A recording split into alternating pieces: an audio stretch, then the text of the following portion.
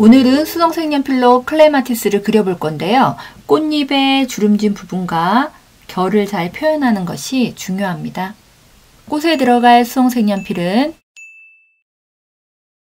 잎사귀에 들어갈 수성 색연필은, 수술에 들어갈 수성 색연필은, 일반 A4 용지에 클레마티스를 스케치하고 안에 사비연필로 까맣게 칠해서 제도패드에다 전사해서 옮긴 상태인데요. 연필 전사하는 과정은 지난 영상을 참고하시면 좋을 것 같습니다. 퍼티지우개로 그리고자 하는 그림을 지워주세요. 클레마티스 같은 경우에는요, 양쪽으로 끝을 향해서 두 줄 정도 보이는데요. 여기 같은 경우에는 굴림 처리해서 해주시는 것이 좋으세요. 그리고 결에 따라서 굴림 처리를 해주시면 돼요. 이렇게 나오면서 벌어지거든요. 이렇게 뒤집으셔서 이렇게 방향에 맞춰서 굴림 처리.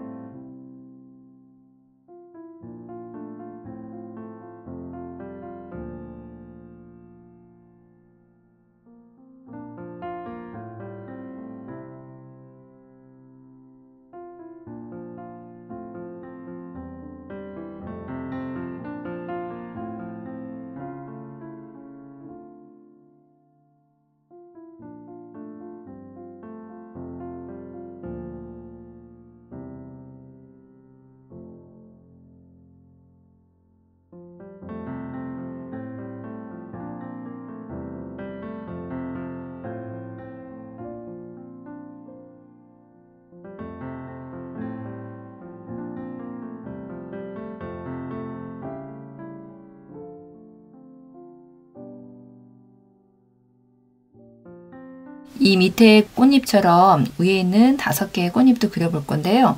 수술을 피해갖고 칠해주셔야 돼요. 여기도 쇠선을 가르셔서요. 여기서 굴림 처리.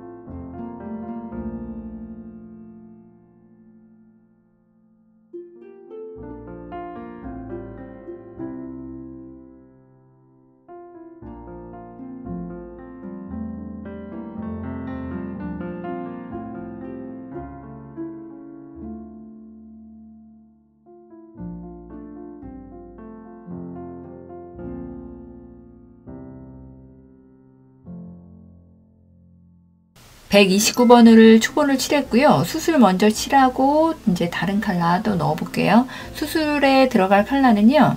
우선 102번으로요. 이 밑에 있는 이 부분을 좀 칠해 주셔야 돼요.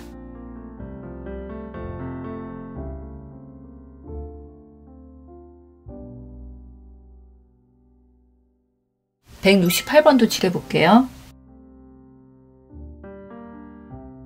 125번으로 칠할 건데요. 이 안쪽에서 바깥쪽으로 타원이 되게 이렇게 그리셔야 되거든요.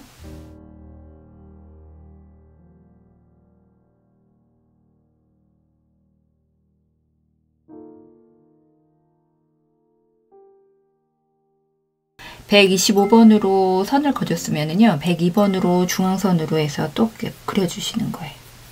똑같이.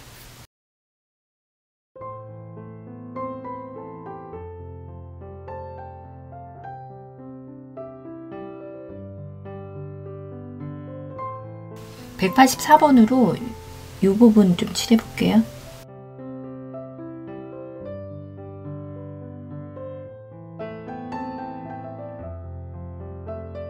(180번으로) 칠해볼게요.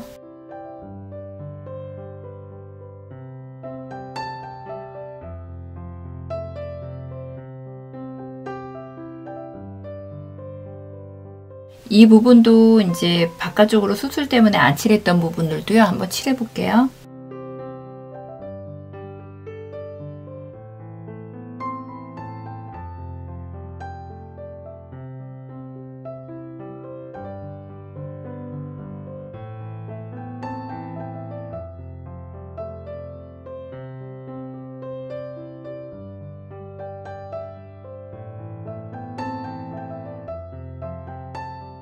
여기 수술 부분은요, 이 정도 하고요. 이제 완성을, 꽃잎을 다 하면, 그 다음에 한번 해볼게요. 123번으로 이제 또 똑같이 칠하는데요. 바깥쪽으로까지 안 칠하셔도 되고요. 중심선이 이만큼, 3분의 2 정도?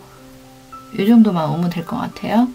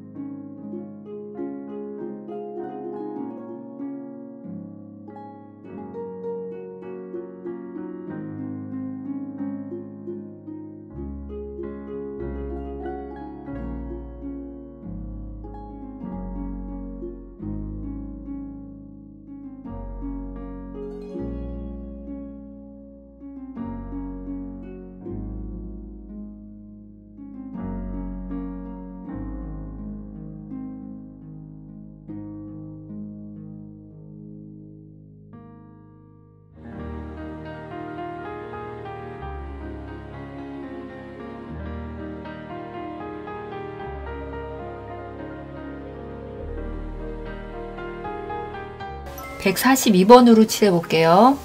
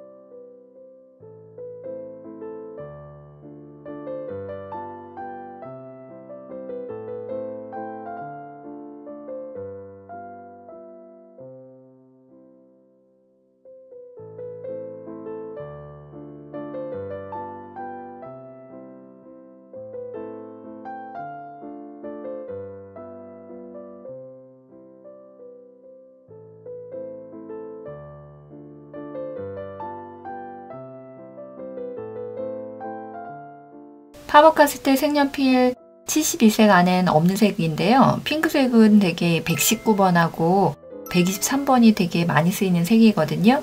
그래서 구입하셔서 쓰시면 좋을 것 같아요. 우선 119번으로 여기 있는 이런 부분들하고요. 약간씩만 칠해 볼게요. 바깥쪽으로요.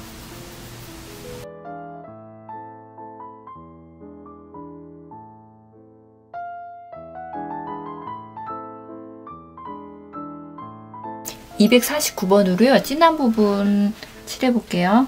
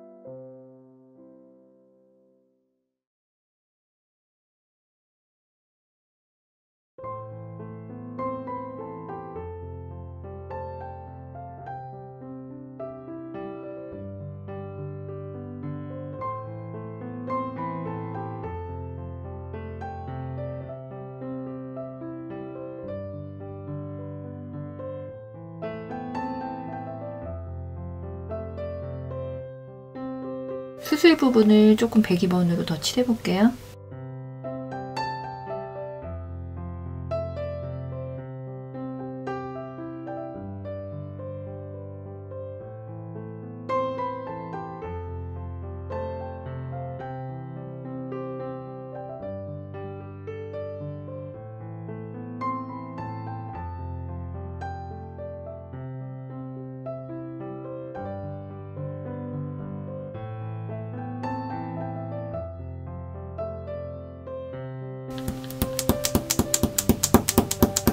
(102번으로) 인맥 그어줄게요.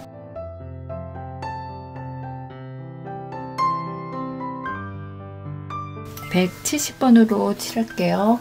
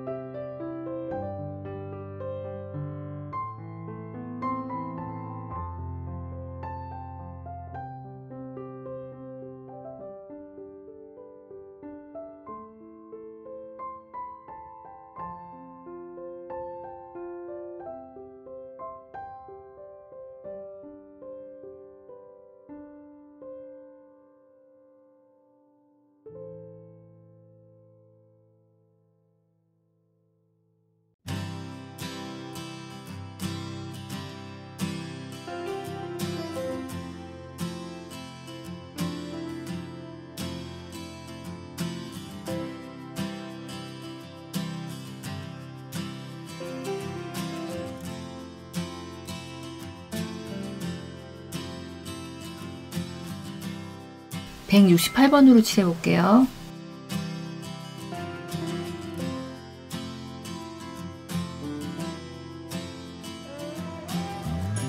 (174번으로) 칠해볼게요.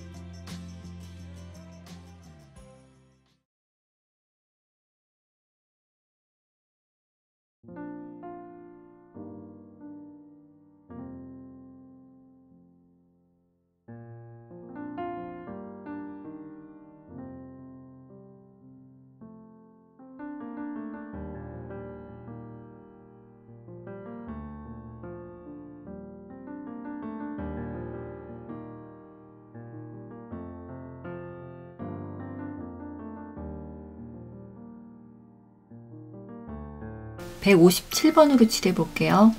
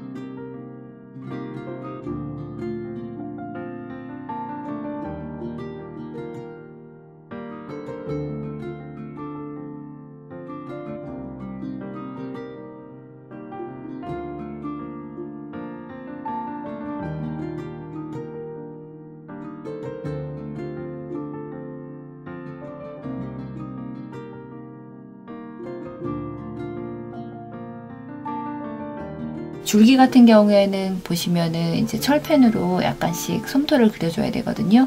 길지 않게 짧게 다 그려보겠습니다.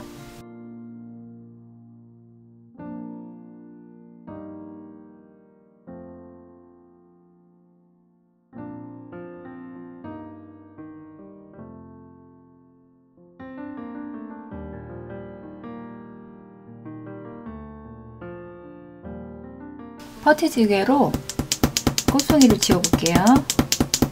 철펜으로 다 그렸는데요. 168번으로 줄기를 한번 그려볼게요. 빛은 좌측에서 우측으로 비치는 형태이기 때문에 오른쪽을 좀 진하게 칠하시고,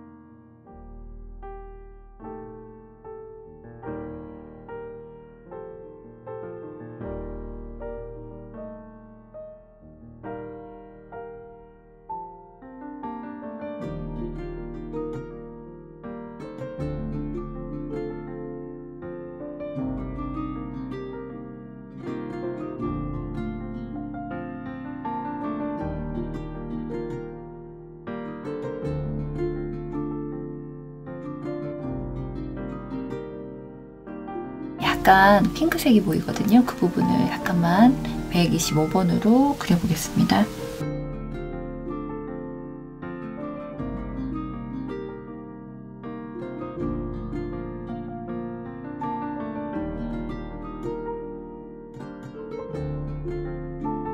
(174번으로) 칠해볼게요.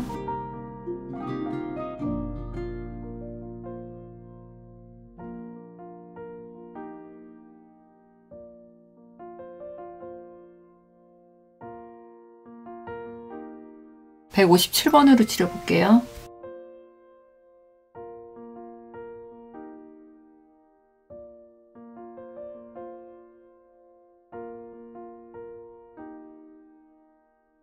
꽃봉오리를 칠할 건데요. 퍼티지우개로 지워주세요.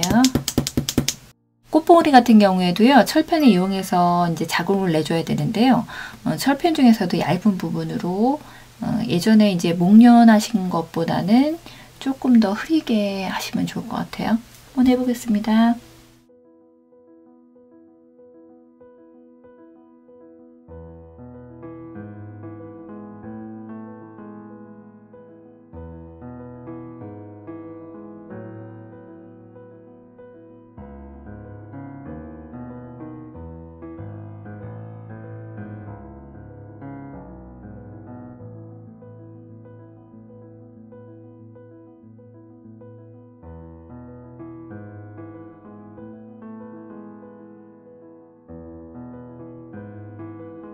(170번으로) 칠해볼게요. 끝까지 여긴 칠하지 말고요. 이쪽 부분하고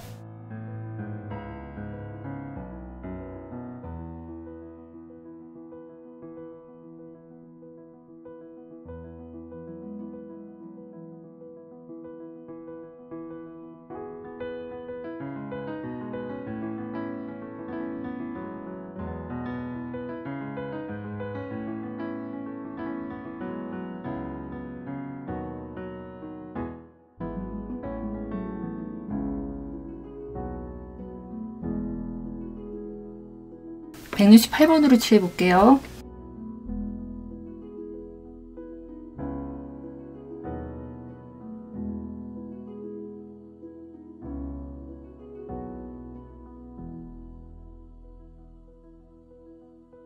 (129번으로) 칠해볼게요. 이쪽 부분 칠한 부분들 빼고요. 그 이외의 것들 칠해주면 되거든요.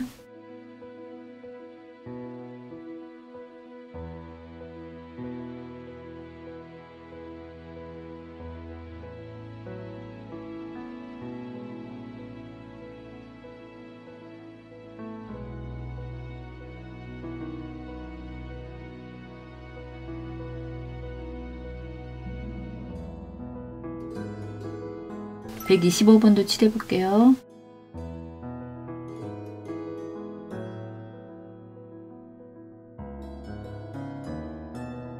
(174번도) 칠할게요.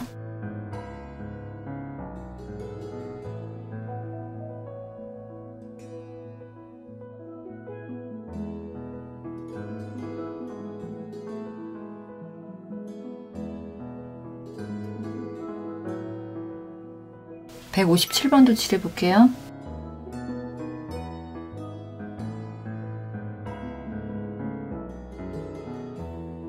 (142번으로) 칠할게요. 여기 말린 부분이 표현이 안 됐는데 이 부분 129번으로 약간 더 그려볼게요. 뒤집으셔서요. 이쪽에서 이렇게 말고 올라오시면 될 것 같아요.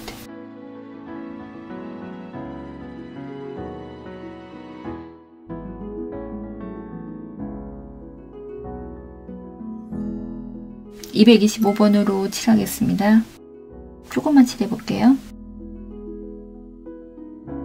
밑에 있는 꽃봉오리 같은 경우에는요, 위에 거보다는 약간 더 이렇게 오므라져 있거든요. 그래서 이 핑크색 부분을 아주 조금만 쓰고요. 거의 다 170번하고 168번으로 써보겠습니다.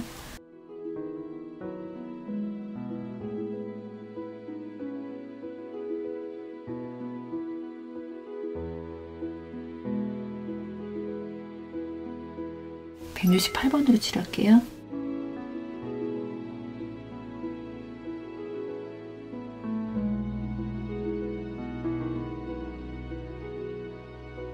(119번으로) 칠해볼게요. 끝에 부분만 살짝만 칠하시면 되거든요. (174번으로) 칠할게요.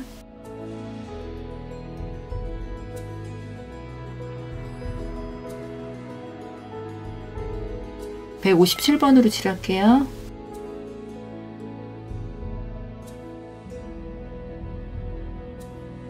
(231번으로) 칠해볼게요.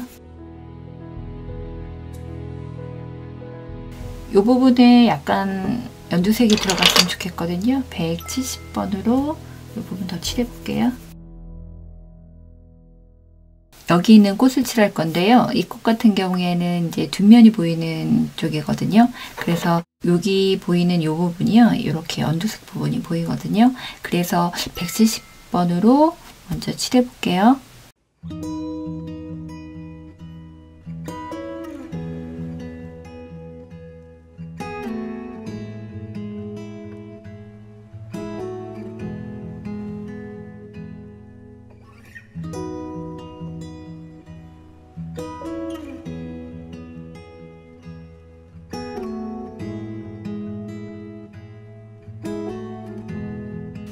(119번으로) 초보를 칠해볼 건데요. 결 방향을 꼼꼼히 생각하시면서 칠하시면 될 것 같아요. 결 방향은 이렇게 나와 있네요. 이런 식으로.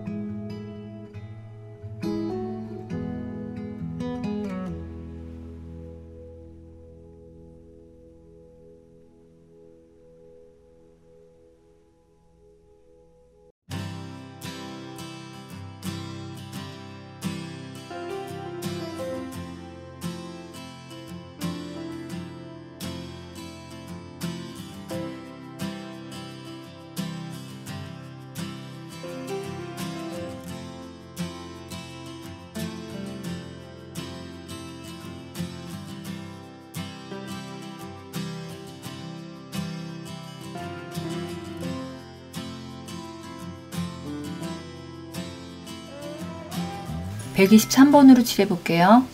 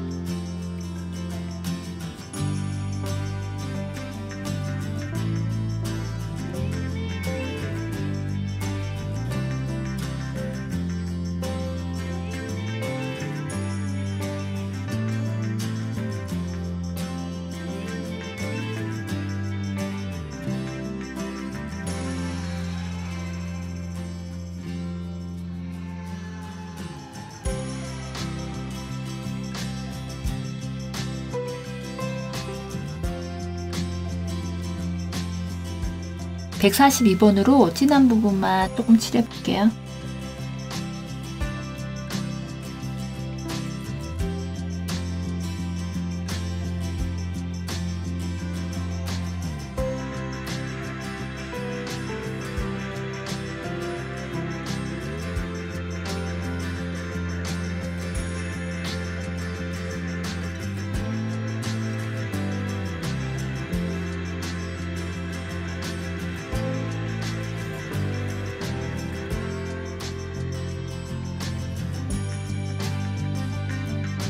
백 174번으로 이 부분 칠해볼게요.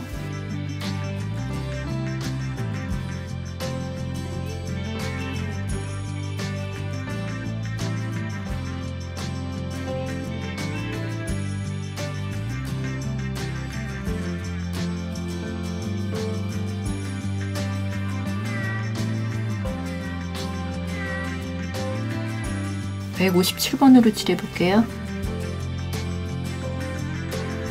이 위쪽으로 약간 이 연두색 부분도요, 약간 핑크색 부분이 보이거든요. 그 부분 칠해볼게요. 125번이에요.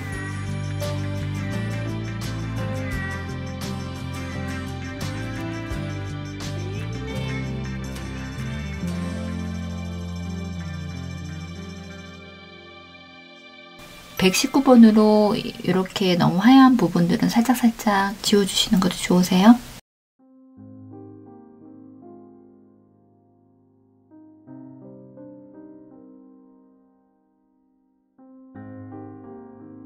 (170번으로) 칠해볼게요.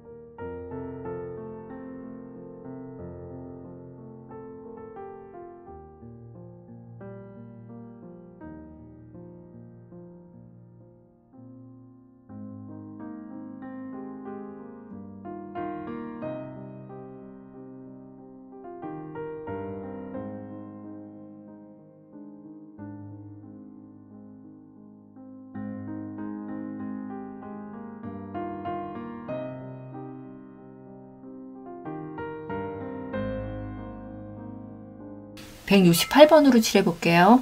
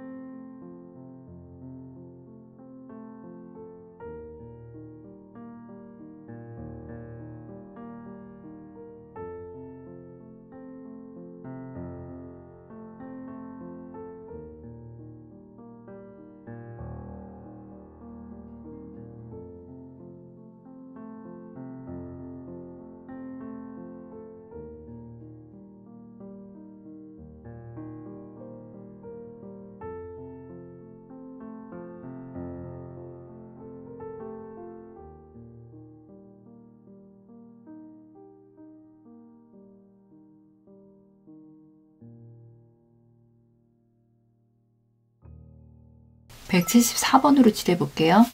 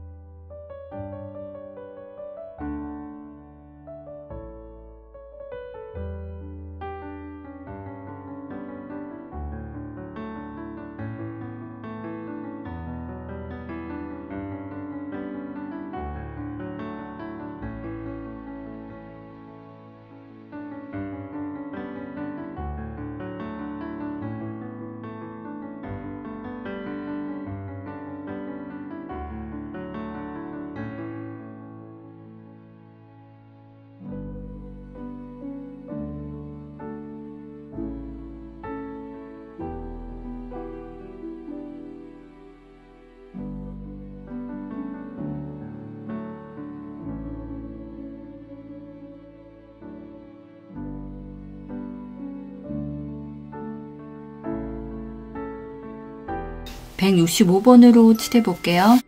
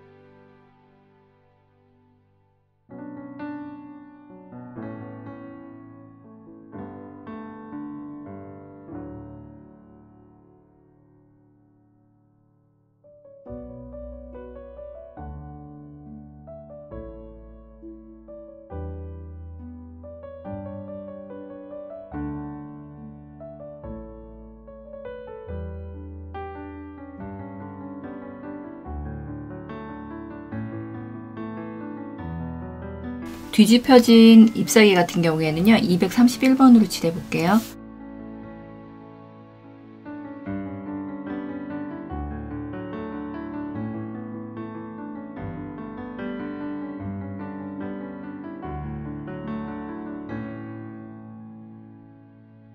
(157번으로) 칠해 볼게요.